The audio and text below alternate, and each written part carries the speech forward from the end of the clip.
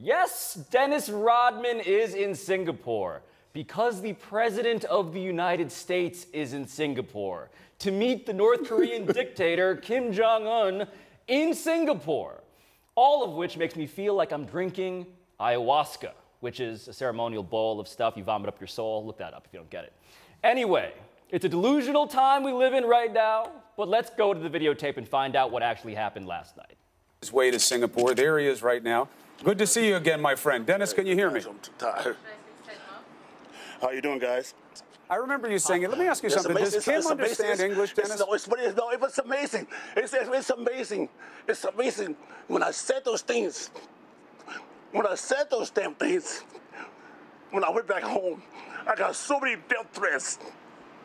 I got so many death threats when I was sitting there protecting everything.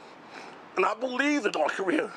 And when I went home, I couldn't even go home. I couldn't even go home. I had to hide out for 30 days.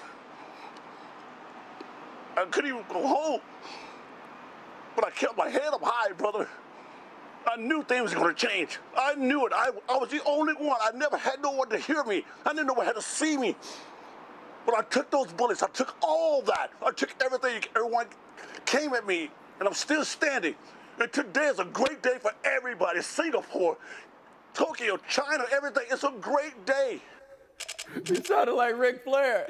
I bring it back to Greensboro, North Carolina. Brother! Yeah, at what point did it become appropriate to laugh? I was unsure, so I covered my face. I feel like laughter is the only sane response in these times we live in now. Because the craziest thing about this was that after that segment, James Clapper, former noted national intelligence officer, was asked about Dennis Rodman, and he pointed out that Dennis Rodman is the foremost authority on the dictator in question. This is real. All of this is crazy, but it is real in the sense that Dennis Rodman has insight into him that no one else does. All right, so I think there are a couple of levels of this that are interesting. Number one, Dennis Rodman believes that he is ushering in an era of world peace, right? Like if you watch that, the importance that he feels in the role of creating this, he feels so vindicated because he really thinks that this is a step toward peace. And he says he believes in North Korea. And I don't even have time to like entertain what it means to believe in North Korea.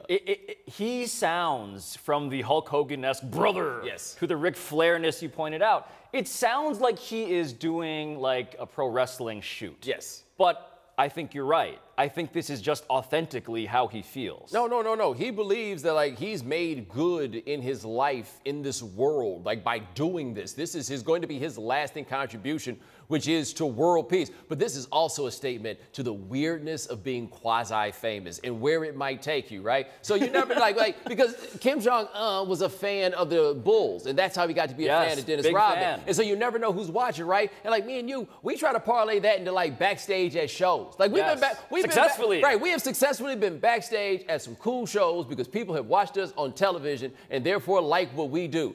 Dennis Rodman parlayed that into a trip to North Korea. Right?